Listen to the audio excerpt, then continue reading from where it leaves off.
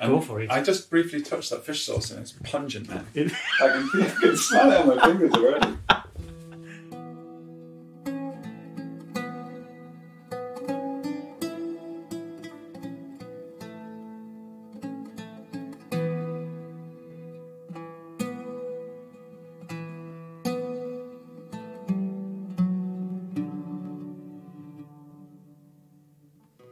What have we got before us, Tom? So, as you are an ancient Roman, the welcome thing you usually have is some nuts, some dried fruits, and you start your meal with something like that. So we have dates, hazelnuts, walnuts, and dried figs. And we have a salad. It's cucumber salad, but marinated with sweet wine, red wine vinegar, mint, and fish sauce. Yum yum. And a bit of olive oil. So that's kind of, one of the dishes from Apicius again. The funny thing about this is it looks a little bit like smashed cucumber with soy sauce. You know? I think all of the dishes will bring you to that, a bit of Asia. Actually, the cucumber is homegrown and it's been pickled. So I've pickled it and now I'm marinating on this dressing. Wow, you're a generous host, Tom. Well, yeah, I'm getting the fish sauce there. That's intense. But I mix it well with all the rest of the ingredients here. Mm. So, and then here we have yellow split peas. Mm-hmm. It looks like hummus. And it looks like hummus. So they're boiled with onion and carrot and olive oil and vinegar. And you have like a type of porridge, let's say, fava. Mm-hmm. It's called fava in Greek. And what's happening? So in modern Greece, you find it a lot. It's called fava. Mm-hmm. So yellow split pea puree. And it was popular in the ancient world as well. You would have chickpeas, you would have lentils, and yellow split peas was the main pulses in the ancient Europe. Mm-hmm. All the bean stuff, it's from Americas. So you wouldn't have any beans. Mm-hmm. But you have peas, yellow split peas, lentils, and chickpeas. Am I right in thinking that it was only really the elites that are eating the kind of food that we're making now, like the burgers and the meat and stuff, but the majority of the population were living off things like pulses? Yeah, porridges most of the time, yes, and bread and porridges.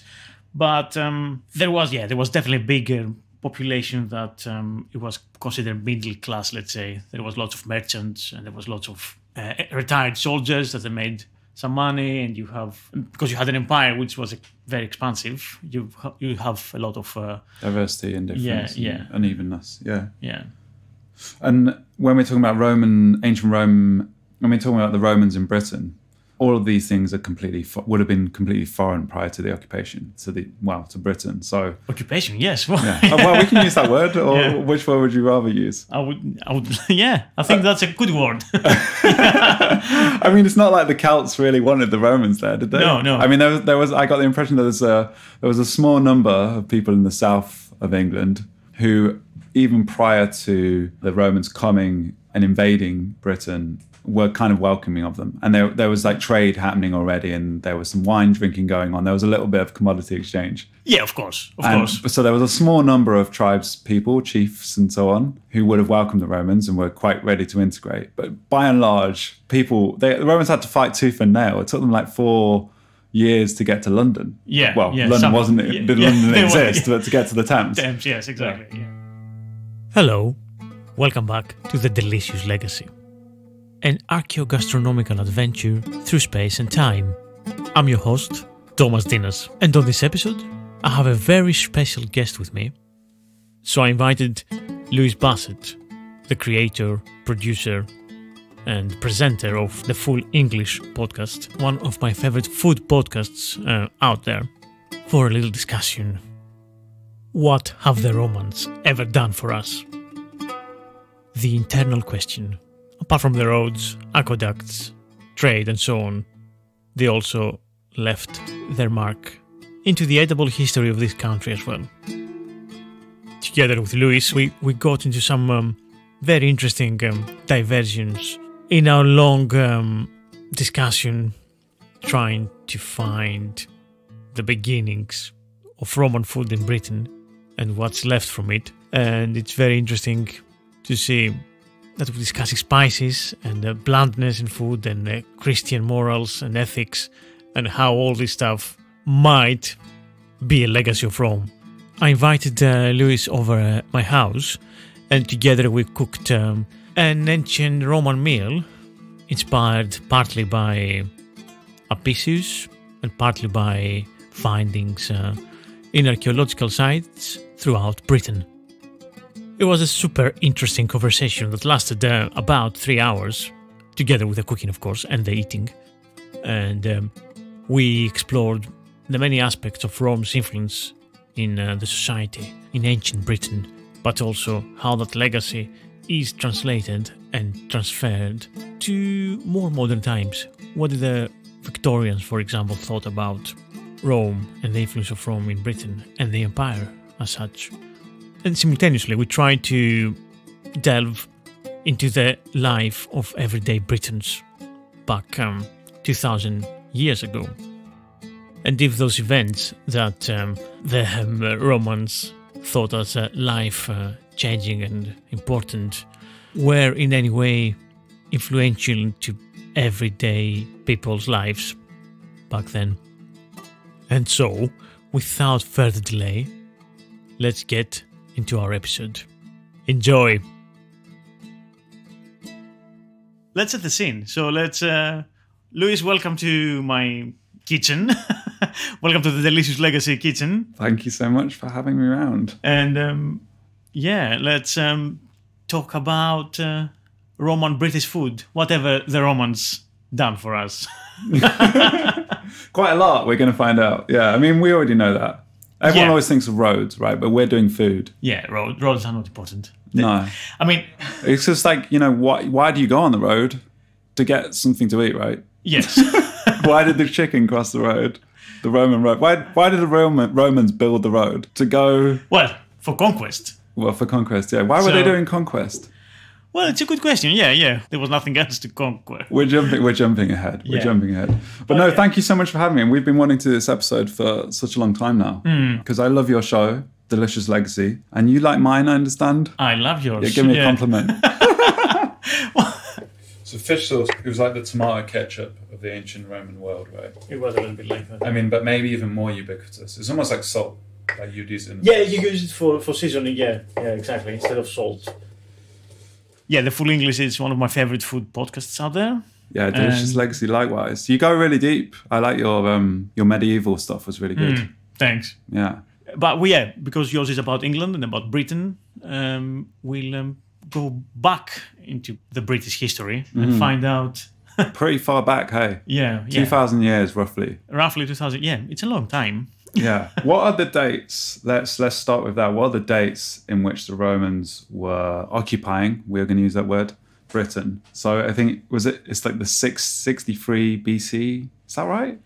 I should know this. So Julius Caesar did an attempt in 55 BC, I believe? Yeah. Yeah, and that was unsuccessful. He wasn't necessarily trying to occupy. He was kind of just proving a point that he was a legend back in Rome. He came over to Britain, and because I think people had this sense of Britain as this completely foreign place. Obviously not part of the Mediterranean. And beyond the landmass that is Europe. Exactly. Continental Europe. It was an unknown land. Yeah. It was a mythical land.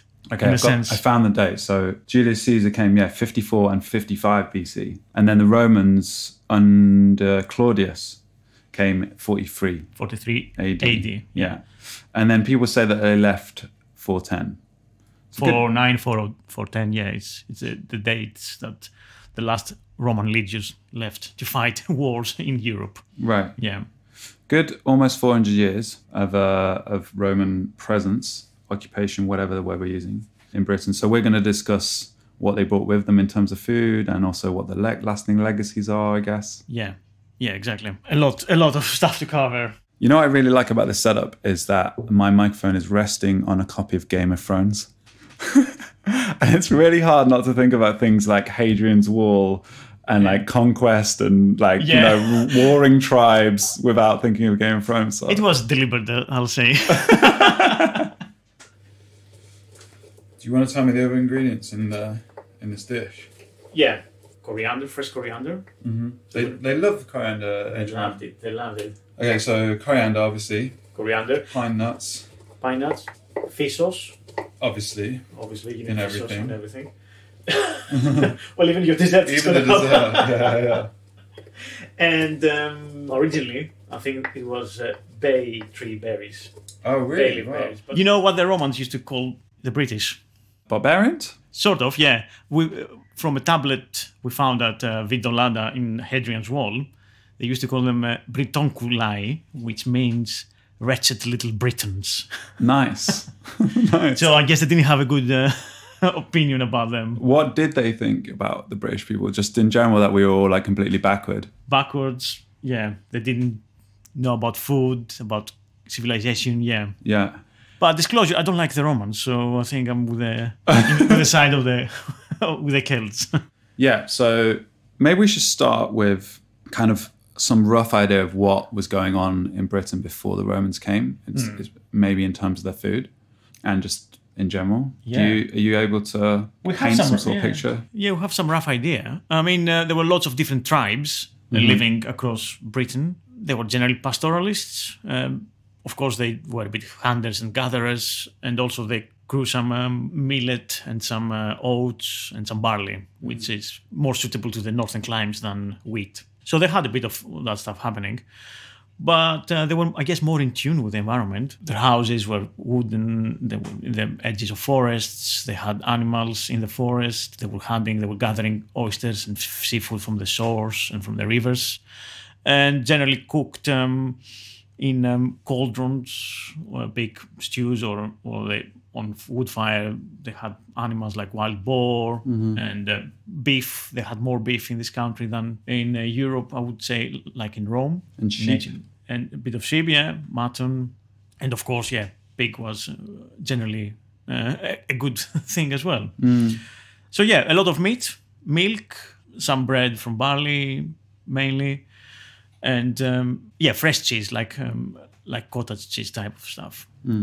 Yeah, there was not much of in terms of vegetables in Britain. Yeah, it was wild vegetables, the wild equivalent of the European ones. There was a lot of that.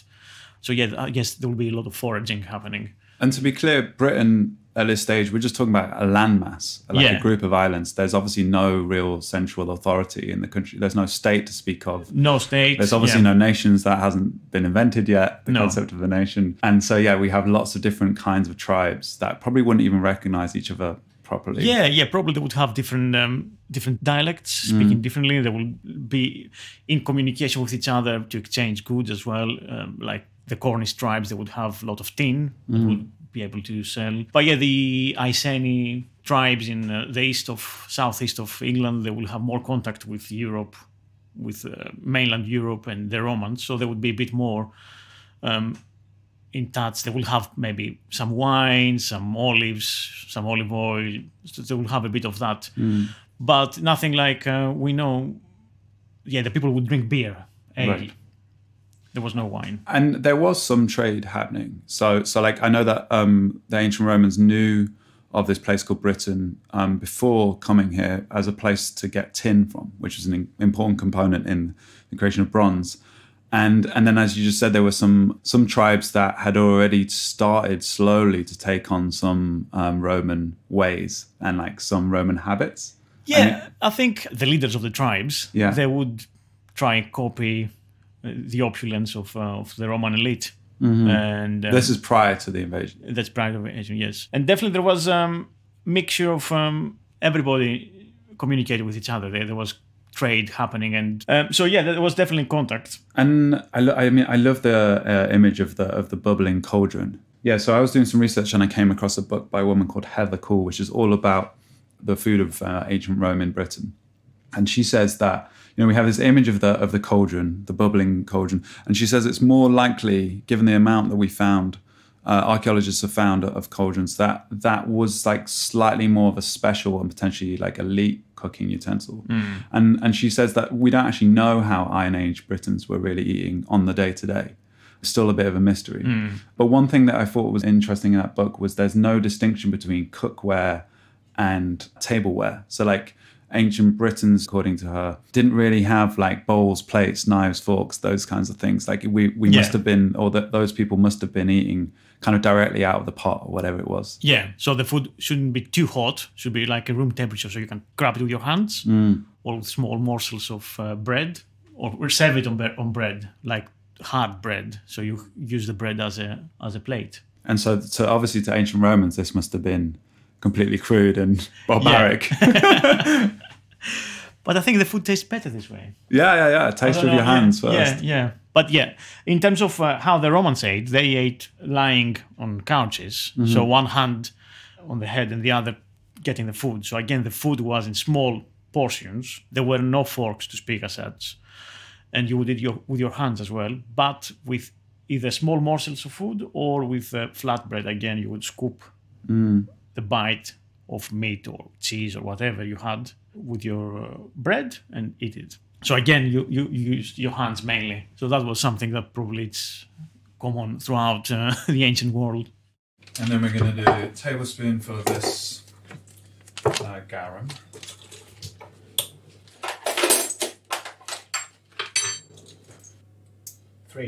Yeah. I'm going to do one more because we're not doing salt. I want to taste it. Okay. Oh, they're looking alright, huh? Yeah. Let's have it. What are you? They're looking good, huh? Yeah. And they're getting some colour as well. Yeah. So obviously before Caesar came and made a bit of an impression on the islands of Britain, and then before Claudius came and invaded and occupied Britain, first contact, as it were, with these mythical islands came from Pythias. Is that right? I'm getting this from your notes. Almost. Pythias. Pythias, sorry. Yes. Pythias. Yeah. So that you can tell how much I know about this. Tell me about Pythias. Who is he and where did he come from? So he was a Greek navigator, explorer, geographer, that kind of thing. Polymath, as they used to be back then. From Massalia, which is modern-day Marseille, the city of Marseille, one of the biggest ancient Greek colonies in the south of France. So yeah, I guess he was part of an expedition to find new routes to go to Britain for the tin, obviously for the trade, because the Strait of Gibraltar was occupied by the Carthaginians and they kept a lot of exclusive trade for themselves. Mm-hmm. So I guess he went via Gaul, what is modern-day France, and then with a ship, with a boat, explored the whole of Britain and Ireland. And he went even further north, apparently, to Norway. And from his descriptions, from what is survived from his work, because his works hasn't survived the antiquity, unfortunately, from what passages have survived from next explorers and geographers, he might even went to Iceland. And yeah, he described, the floating ice, and he calculated the coastal line of Britain. And so, yeah, we kind of think that he was the first that he brought back some more information about this mythical northern frozen misty land into reality, because before that nobody knew what was happening there. It was all the kind of fantasies of blue people, giants, feasting in raw meat or whatever.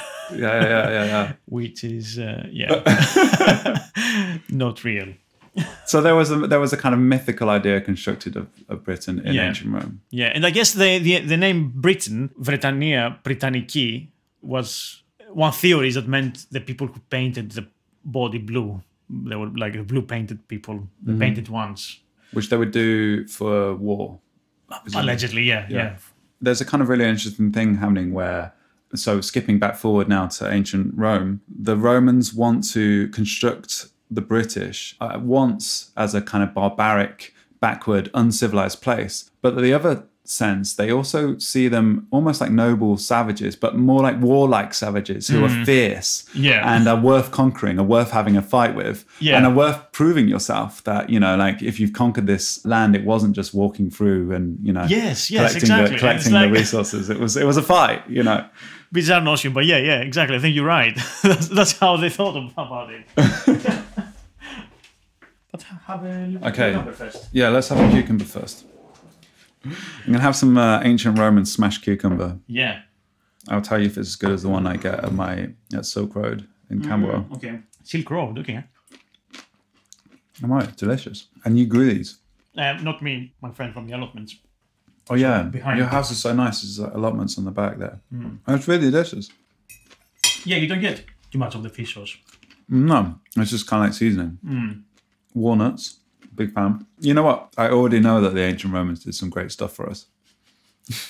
Tasting these things, I'm like, yeah, rather dried figs than dried, peas or whatever it was that Druids were munching on.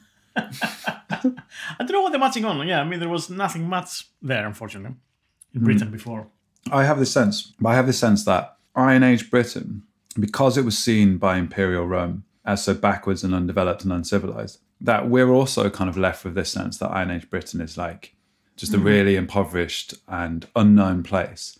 But a bit like how people used to think of the medieval period as the Dark Ages. Yeah. There must have been a lot more interesting things going on there.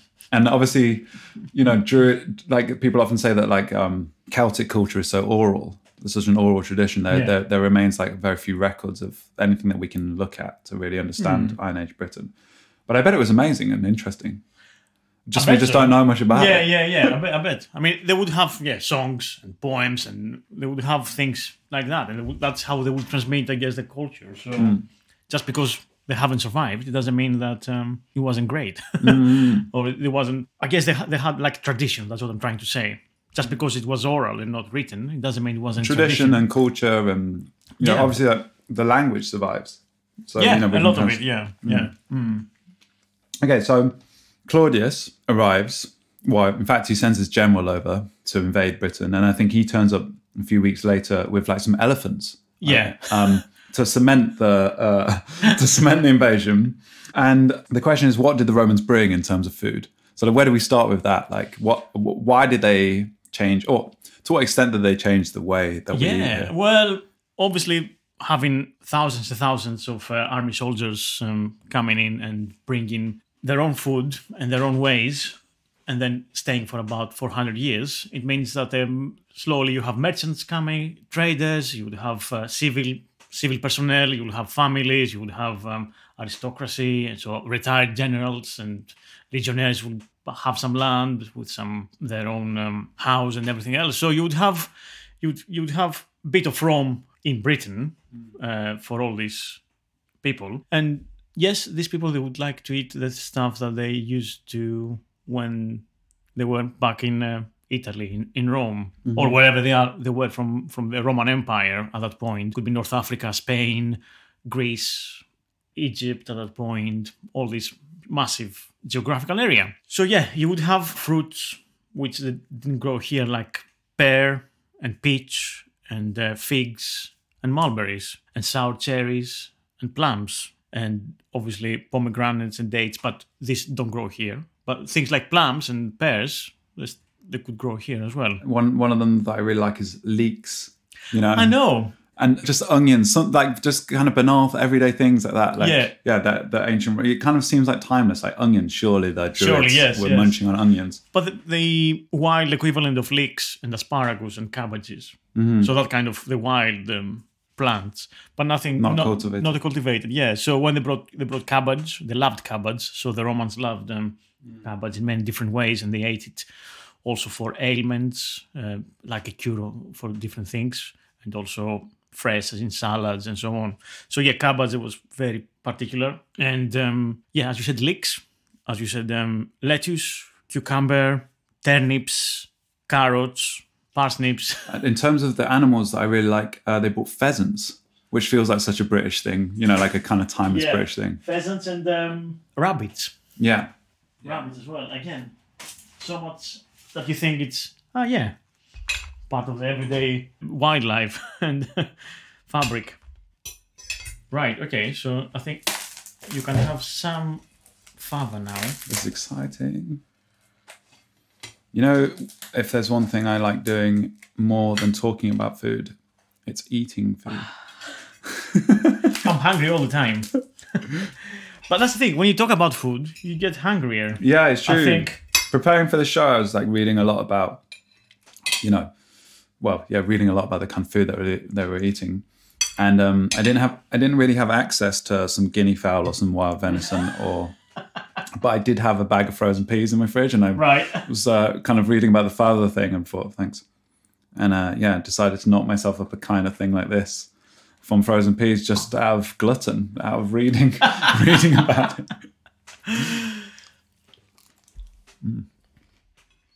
So you would have all this civil personnel and the military personnel in Britain, and they would eat. They would import all this stuff to eat, and some of it became part of the native flora and fauna over the centuries.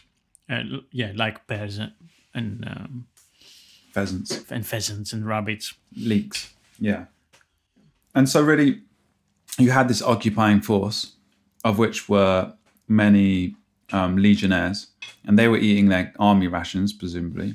But then you also had people that settled and would set up villas and trading ports and traders and a kind of middle class part of their empire. Middle class and upper class, And a lot of them obviously will be from abroad, but a lot of the local rulers and leaders, they would copy the Roman ways, so they would want to be part of that society. Because there was an integration of the kind of the Celtic elite into that Roman society. Well, I guess to some extent. To some extent, it had to be, right? Because otherwise, how do you rule? Yeah. So again, you'll have more wine coming in, perhaps olives and olive oil and all these Roman ways of eating and feasting and living, in a sense. I think as well, apart from the ingredients that we've been talking about, the thing that really fascinates me about this conversation is also the habits and the culture that Rome brought with them. Because obviously Rome as an empire, one of the things that's distinct about the way they eat is the fact that it's based on trade, it's based on exchange. So some of the things you just mentioned there, like pepper, that wasn't being grown in Italy. No. That was coming over presumably from Persia or further east. Yeah. So from India via Persia. Yeah. And so that's kind of interesting, that kind of embracing of a broader non-local source for your food. And they're being transported in these vessels. What did you say they were called? Those amphora. Yeah. The way I was thinking about those, they're kind of like the shipping containers of ancient Rome. Like the way that like a lot of food is moved around now in these big boats, whatever. Like this is what was happening. So they were coming all the way up from the southern Mediterranean, from North Africa, from as far east as we were just saying, India.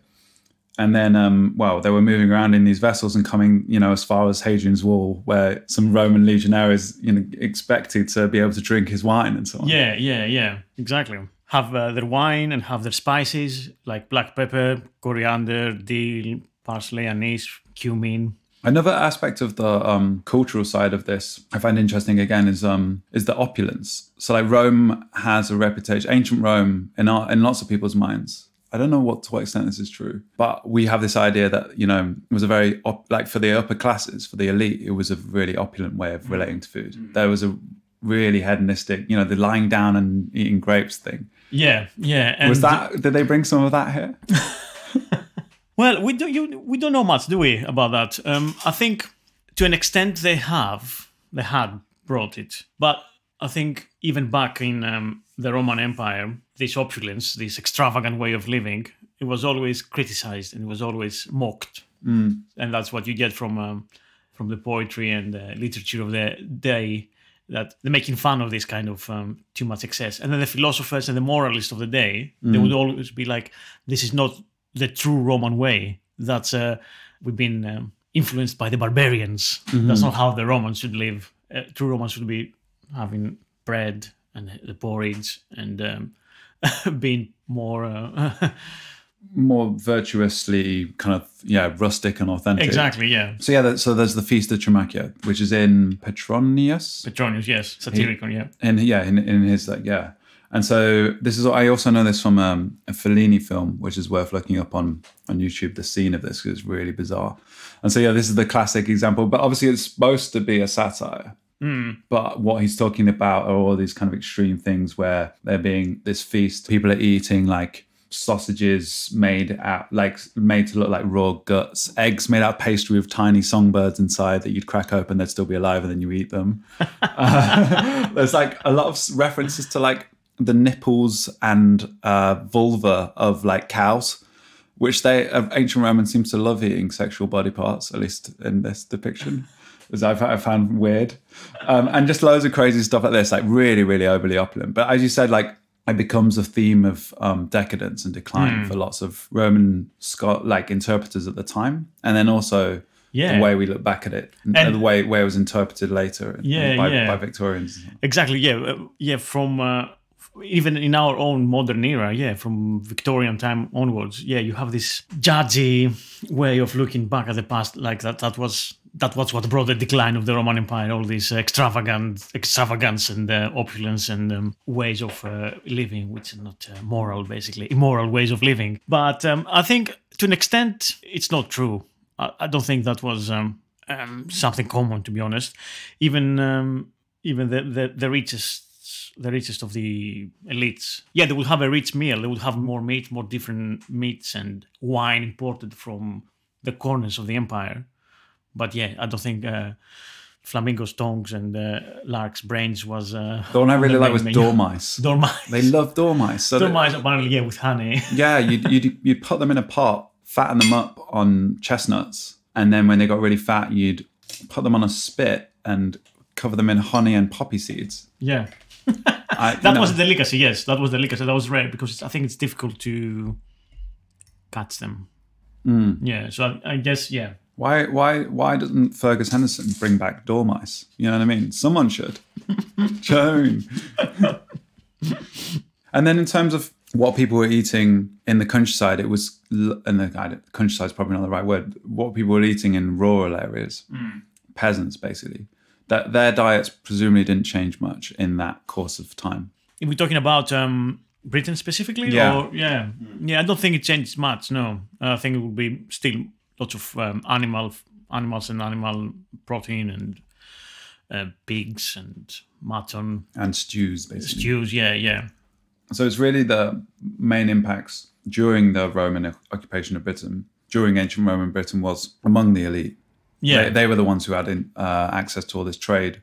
Yeah. Mostly. I think the most Britons wouldn't care much about that stuff, really. And that kind of is obvious when they left Britain, how quickly the whole thing reverted back to more rural way of living. Like the towns and the cities were abandoned very quickly in real life terms.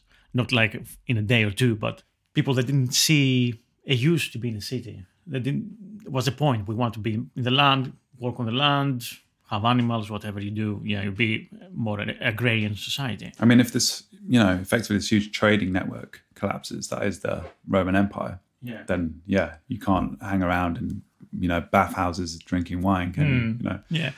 London was completely abandoned for 200 years. It was much later in the 9th century that it started being populated again, and people would go into these ruins and see all these amazing big houses and palaces and see who was here.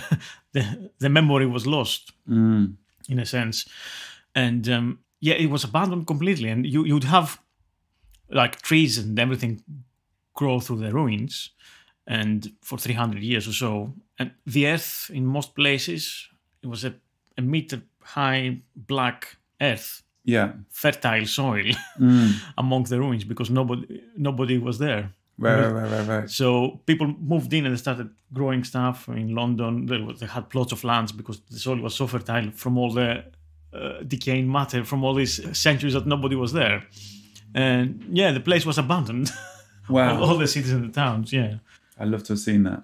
It'd be very peaceful. But in a sense, they were colonial power. I think that's the main point, that the Romans were a colonial power and they brought their own culture because they thought British were barbarians. In a sense, they can define it as they got control of the land and of all the aspects of all the resources of the country for their own good, and they didn't care about the culture what was there before. And so they brought their own foods and their own stuff, and then when they left, these things went away with them.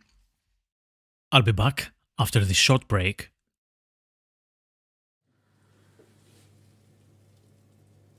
So, what is this, Tom? I'm not going to lie, it looks disgusting.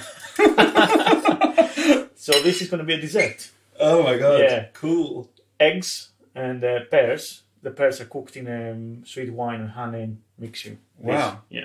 So that's going to be part of the dessert. I didn't see that one coming. Like, if you, I'll take a photo of this, right? Yeah. But it looks brown, like slop, huh? Yeah, because you have... I don't want to like this. I don't want to dish your cooking. Because you have obviously red wine. Syrup. Yeah. Red sweet wine. Then it's going to look weird. Amazing. But then most of our stuff. Did you put fish sauce in that? Yes. You did. Yes. There's fish sauce in the dessert. Yeah. You freak. That's the Romans, man, not me. Okay, fine. Yum yum yum. You will like that. Obviously, you know that Roman Britain wasn't like a monolith, and there was diversity, and there was obviously huge stratification in terms of if you lived in the city or in the rural area, and if you were part of the elite or you weren't. But let's just imagine for a moment that we were, I guess, part of the elite in Roman Britain, and you'd invited me over for dinner, as you have. What are we sitting down to eat? What kind of foods are there? Well, you would have all sorts of delicacies. Talking about dried figs and olives imported from Mediterranean. You'll have nice red wines. You'll have spit roast meats, and you'll have garum, which is the fish sauce, and it's ubiquitous. It was kind of the thing that would have on the table the most expensive fish sauce, and people would serve themselves like tiny drops to season their food. Garum, as we said, it was something that was produced in the Mediterranean with fish and salt, basically, and you let it do its thing in the sun, ferment in a way. And this, then you extract the liquid, and that was used as a seasoning in food. And that was something that was like every Roman elite would have some garum. And we find a lot of little clay pots with remains of garum. Probably still smells like it because it's really punchy, that stuff. Yeah, what do you think? So we have here in front of us some recreation of garum. Where is it gone? We tried it. Oh yeah, there it is.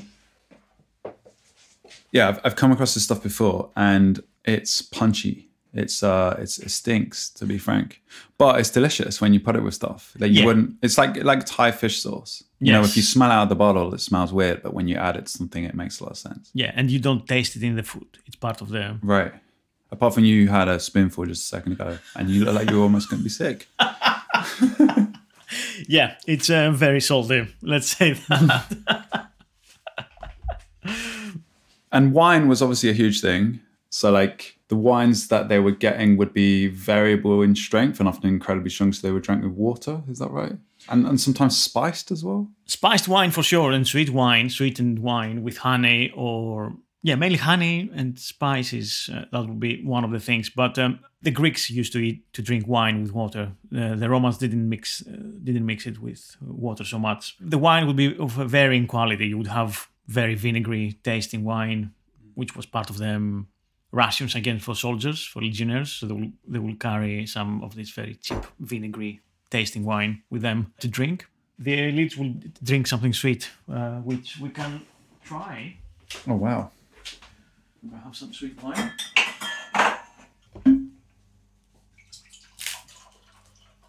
This is a sweet made from a sweet grape variety. Yeah. Or you just added some sugar to some red wine. No. Tell me the truth. Cheers. No, it's super sweet. It's delicious.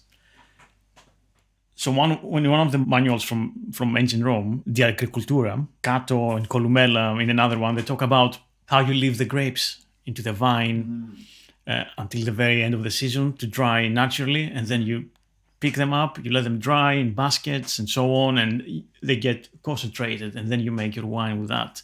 Right. And you have sweeter wine in that respect. Yeah, the Romans, the taste palette, it was... Yeah, I don't know how to describe it. I mean, nothing like the modern Italian food and modern Italian there's tastes. no aubergine, there's no tomato, there's no basil. We were just talking earlier, like how they love coriander. How they love coriander. And if you know Italians, like I mean, I don't know many. I know a few Italians, and I don't know many that like coriander. And they would like their food sweet. So all the sauces were very sweet with honey. Because they didn't have sugar, or not much of it. No, they didn't have sugar. Yeah, they didn't know about sugar. And so they were sweetening the things, with grapes and fruit and honey, mainly. Yeah, exactly. When I learned that, I was like, did they have bee suits? They must have got stung all the time when they wanted to get, because they were consuming so much honey. Think of the poor beekeepers without the masks, like the slaves. They would have been slaves. Slaves, right? Yes. Yeah. God, there's a lot going on behind the surface, isn't there? You know. So you have the Roman food, the Roman taste. You'd have very sweet and very sour and spiced. They would love them. So you have the garum, which is the fishy, salty, umami kind of stuff. You would have sweet with honey and dates and syrups from grapes and pomegranates and so on. You have the vinegar with honey and with your spices. So black pepper or long pepper was imported and was used generously by the elites, obviously, in every food. And you would have cheese as well. You would eat a lot of nice cheeses, and they would make a paste like a pesto with celery leaves and garlic and coriander leaves and parsley leaves and vinegar and cheese. And that was very strong, very pungent. You would eat that as a starter with some bread. I like the sound of that. I love when you mention the fact that ancient Roman food was heavily spiced with strong sweet and sour flavours. It makes me think that they must have thought that native British food was bland. Which is 2,000 years of people thinking that native British food is bland. Some things don't change. Yeah. Strabo, the geographer, says that the British, talking about the native British, they have lots of milk, but they don't eat cheese. So that was another thing that kind of made impression to them. I guess they meant mature cheese, like hard cheese, because there was cottage cheese, as we said earlier on. But yeah, so this kind of very big pungent flavors, there was nothing really. I mean, apart from probably mustard seeds. So mustard, I think, probably was growing wild, and you can use it as a spice. And bog myrtle was another spice, used here, but there was nothing else growing. So yeah, the food must have been bland, let's say. But I mean, this brings us back to the kind of ancient Romans loving food, the cultural aspects of food, and loving enjoying food. Yeah, I guess ancient Britons. Well, we just don't know really. We don't know. Yeah. But there wasn't a lot going on in terms of Another thing that the ancient Romans brought was watercress, which feels again like a really long-standing British kind of thing to have with your roast beef and so on. But that strong flavour didn't exist. Didn't exist. Yeah. It's not to speak of roast beef and mustard. Yeah. And they also brought snails. Oh yeah, snails, edible snails. Yeah, that was another thing. That was like an aperitif thing. Yeah, where's the snails, man? Well, I'll tell you where they are. In the garden. They're eating my vegetables. The real thing that sets this burger... I mean, what was the description for this? They didn't give it a title. No, there was no... It's like... The recipes don't have like titles. No, like meatballs on that style of X or what or Z or Y. Right. Yeah.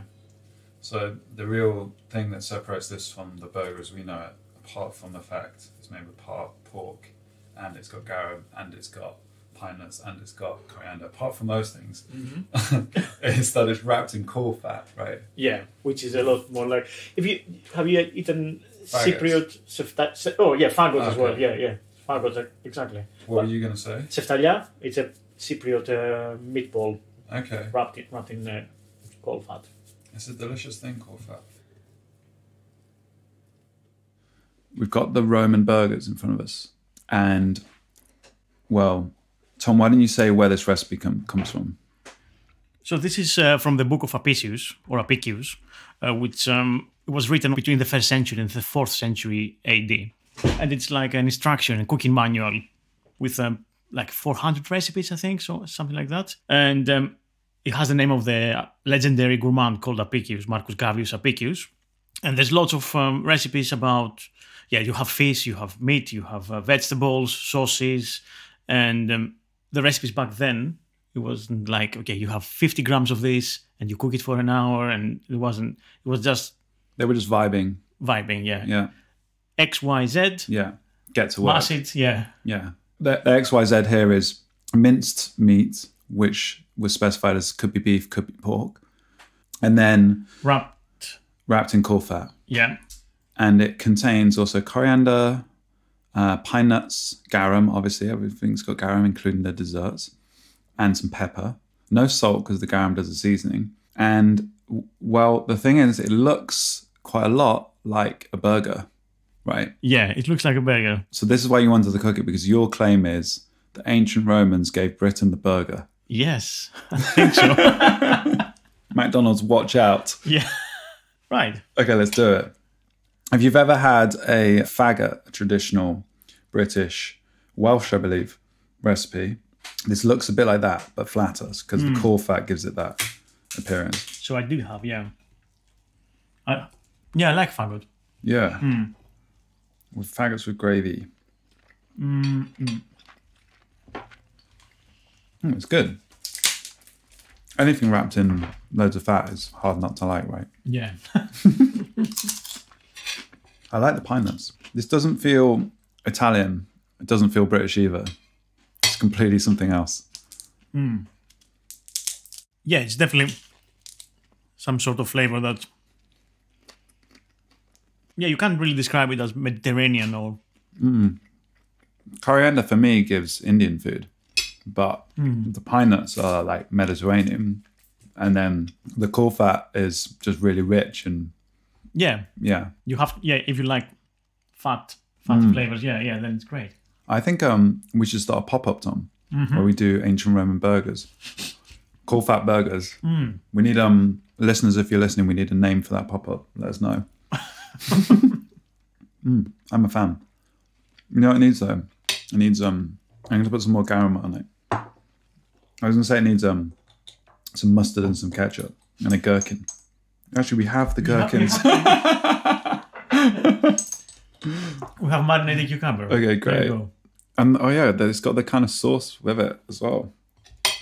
So if we're living in our ancient Roman Britain in an upper class household, it would be the slaves making this for us, right? Presumably the ancient Romans brought with them slaves. Yeah, you would have your slaves. It could be locals, but a rich family would bring their own personnel as well. I think one thing that's really important to realize about the ancient world that maybe it's quite obvious, but racism hasn't been invented yet. So when we talk about slaves, we're not talking about people that aren't white. It's a distinction that's to do with just being free or not, which is like a legal distinction. In a sense, yeah. But it's more complicated than that as well. Slaves were necessary part of the pre-industrial world, of course, for the economy. But I guess, it's difficult to say that they weren't property per se. Like there wasn't so much. They weren't lower than animals, I suppose. You wouldn't say that. No, and you could also buy your way out of slavery, or you can earn your way out of slavery. So that's what I mean by like a legal distinction. It was like a title that you were kind of held in. Yeah. I mean, also, so back to the kind of the racism thing, you get examples of North Africans soldiers up at Hadrian's Wall, where you'll get them using Latin and their native tongue, which is just fascinating, you know. And one thing that Romans were influenced by the Northerners, by the Brits, it was so the Roman soldiers in Hadrian's Wall, they were also drinking beer. They were drinking a lot of beer. So part of the tablets that they found, one of the notes was like, bring us some beer. We don't have beer here. So it wasn't just them Romans influencing Britons with their own ways of food and wine. It was also working the other way around as well. Yeah, that's what I found really fascinating about that, because I was trying to find examples of exchange going both ways, which must have happened. And beer seems to be the only example that we can find from those tablets, which were recovered in the northeast. But apart from that, Britain was still really peripheral to the empire, right? They were. Yeah. It's not like there were any like senators from Britain in the Roman Senate or any kind of exchange on like that deeper political level. And like, I don't think there's any beyond beer. I can't think of any examples in the admittedly quite small amount of research I did of the exchange going both ways. Yeah, I think that's true. We don't have much information about working the other way around. But we know that beer was one of the important things that went south. And still is. Yeah. At least to my heart. you know? So eventually, obviously, the Romans leave Britain after almost 400 years. And not long after that, you know, Rome kind of enters kind of terminal decline. The Romans pull out of Britain. What of their influence remains in terms of food? Culture-wise, very little. Probably nothing for the initial couple of centuries, in many respects, really. Just a memory, just a faint memory. In terms of the ingredients, a lot of them there become native, as we said earlier on, to the British Isles. Mm-hmm. So yeah, vegetables and fruits, they become cultivated by people, everyday people. And then animals as well, like perhaps rabbits and snails that become part of the fauna of the islands, and pheasants as well. So these ingredients form part of the ladder, of the local ladder. But in terms of culture, food culture, I think there's nothing we can say it remains. Right. We can basically say that people reverting more or less back to a more Celtic way of living. With some Saxon influence, some German. And then, you have the Saxons and then other invading forces from the north. But none of which really until, I guess, the Renaissance kind of pick up ancient Roman ways again. Yeah, I think so. We have the medieval period, which is obviously you still have different elements of you have spices, you have wine, important from France this way, because most of France was part of England. Yeah, you bring wine, Bordeaux wine, and so on. But in terms of the direct influence from ancient Rome to Britain, there's nothing until after the Renaissance, and especially going towards the Victorian era and afterwards. Yeah, and so spices pretty much leave this country until like the Crusades or something. So in the 11th century. Yeah. So back to bland, I guess. And then also, obviously, they were carrying cheese with them as part of the ration. Mm-hmm. So you obviously to carry cheese on an expedition must be cheese that lasts. So it has to be hard cheese. Yeah, when we talk about the lasting effects of Rome Britain, I think another way to think about this could be in terms of Christianity. And I know it's disputed in terms of who brought Christianity and how Christianity was transferred to Britain. But it's surely the case that the networks between Britain and Rome, you know, the seat of Christianity, were made through this connection. And so obviously the Roman occupation played a big part in that. And so like Christianity has obviously completely transform Britain's relationship with food, if you think in terms of fasting and the kind of diet that, and the feasting and ritual and so on. So I think that could be seen as a lasting legacy maybe, but I don't know if that's a bit of a stretch. Yes and no, yeah. I can see what you mean. I can see it as a legacy of Rome in a way.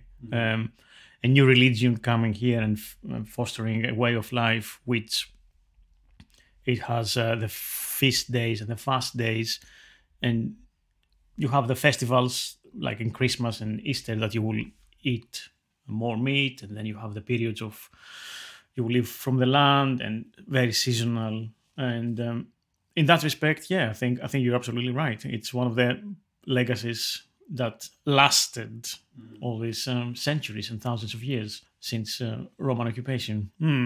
I think maybe that's more of a modern thing, to be honest. When, again, ancient Rome became fashionable and came back to the forefront in Victorian Britain with all the discoveries made in the land of Britain of ancient Roman ruins, and obviously all the upper classes, the aristocracy going for the tours of Roman remains in Italy. So they brought back the fact that Rome was great. Imperial rule was good because they had an empire as well. You have the British Empire at that point expanding and covering all this land, all these different masses and nations and people. So I guess they want to bring an element of we have a continuity from ancient Britain to today, and we are the Imperial Rome today, and they were good. They brought civilization to these islands, and we bring civilization to the world. Yeah. I think part of that link, perhaps they did actually try to justify many things, as you said, with the roles of the women and the peasants and the different class systems. I think that was a lot of trying to link it to that imperial system. It's like a post-rationalization. Yeah, so this gender division of labor had already been taking place. Yeah, and they were kind of rationalizing in Roman terms, ancient Roman terms. Yeah, and like it's normal and good. And yes, they were 2,000 years ago, and we bring more civilization to other people. So we are kind of taking the baton and passing it.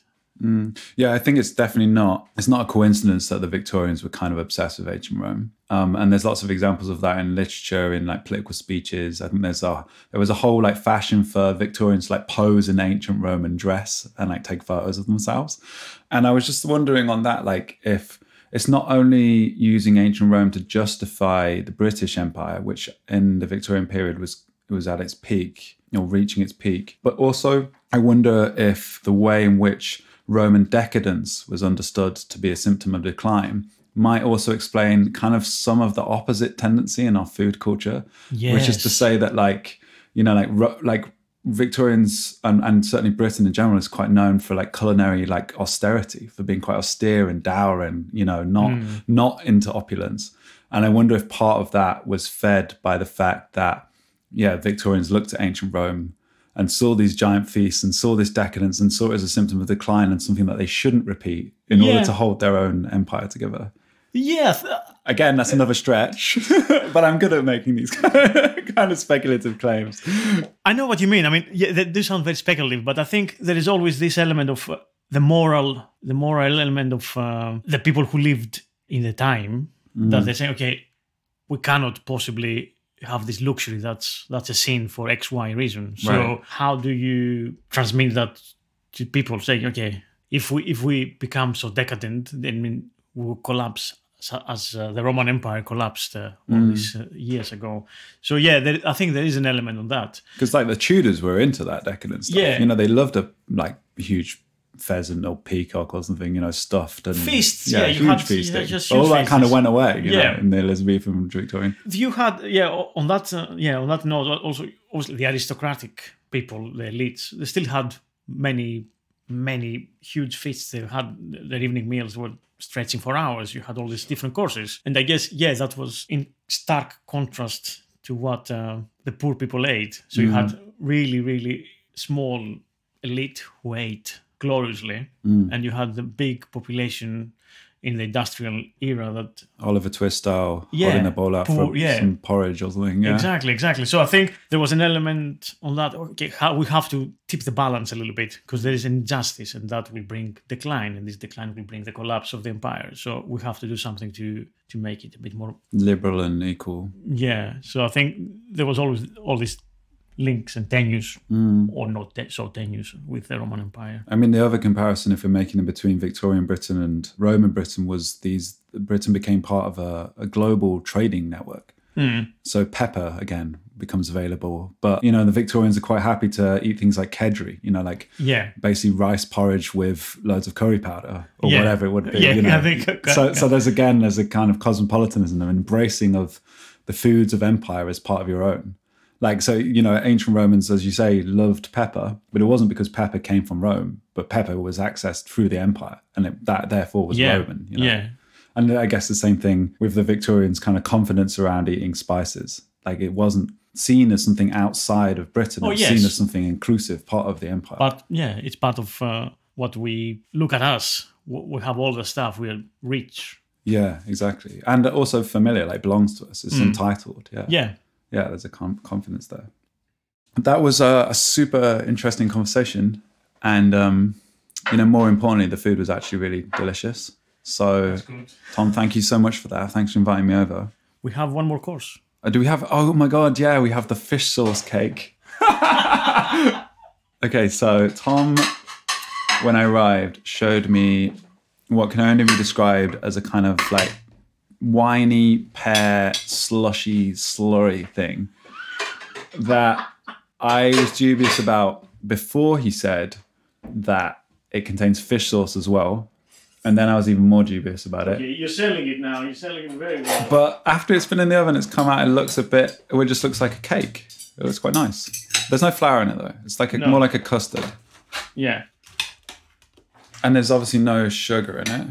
There's honey, yeah, and it's with pears. So it's called patina with pears. So it's like a egg set with fruits and sweet with honey and wine. The wine will bring some sweetness to it as well, yeah. So let's try this, but before you try it. Do you know if did the ancient Romans have sweet ending the meal? Because that division always seems quite strange to me, that division between savoury and sweet. Yeah, no, I don't think so. I mean, like I said, a lot of the main courses, they were full of honey and sweet and sour. So there was not... Yeah, that's much more modern. Yeah. You would have your dried fruits with maybe with your wine course at the end. But yeah, not... Like in Chinese food, yeah. Sugar or in a lot of Asian food, like sugar just features throughout. Yeah. You don't just have the sweet thing in the end. Yeah. I think in that respect, ancient Roman and Greek cuisine was a lot more similar to the Far Eastern cuisines. Like, to my mind, that makes sense. Like, it seems like the Chinese and the ancient Greek and Roman were more close than today's cuisine. Wow. Yeah, tell that to a modern Italian. I will. I'm not afraid of them. Right, so try it without the sauce. So we have the honey wine sauce now. So let's try it without it. Because that should be fruity. And it has also cumin, spiced with cumin. Oh, wow. And it's black pepper. Oh, wow. We finish it with black pepper. An extra addition. Okay, this cake just gets weirder and weirder, man. Grating some black pepper on the cake. Wow, it's so strange. The cumin is really strong. I like it. It's weird. It's nothing like you had ever before. No. It's like a kind of like spicy, sweet baked omelette. I like it. I like that it's incredibly weird. That's the kind of experience I wanted to have. Yeah. Everything else is too nice. Yeah, I suppose. I mean, yeah. That's the thing. I mean, that's why I was interested in cooking ancient food. Because despite all the evidence we have, archaeological, scientific, analyzing all the remains, and the modern chemical techniques that they can trace what is in the pots, right? And all the literally evidence from the ancient world, all these different, that describe all the foods they ate, yes. But we don't know how it tastes. Right? It's like as close as you can get to really working out what it feels like to be there. Yeah. It's really hard to see anything that would with our eyes, because if you go to a ruin, it's a ruin. It's not, and it's also a tourist site, so you don't see the thing. We can't hear anything. We can maybe reconstruct some of the music, but this is actually we're tasting the past, which sounds a bit naff, I'm gonna say, but it's true, right? So let's drink some normal wine. Hail Caesar. Good to see you. Yeah, thanks brilliant. for coming into Delicious Legacy. Thank you so much for having me. Great collaboration. It's a delicious collaboration. Delicious collaboration, yeah.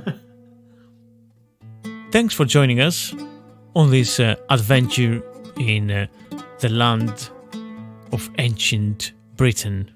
I hope you've enjoyed this episode and the food and discussion inspired you for some ancient Roman-British food. I've been Thomas Dinas with my guest Louis Bassett, and thank you for today. This podcast can only be happening with your generous support, so thank you so much for listening and for your reviews and for being such great people. See you again soon. Goodbye.